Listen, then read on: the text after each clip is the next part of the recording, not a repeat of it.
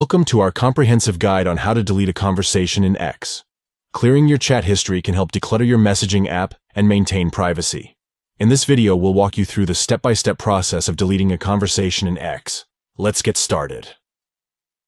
Step 1. Open the X app on your device. Once the app is open, you'll be taken to the main screen. Step 2. Locate the envelope icon, typically positioned in the bottom drawer. Tap on the envelope icon to access your messages. Step 3. Inside the messages section, look for the plus icon. Tap on it and select the account you want to send the message to. Step 4.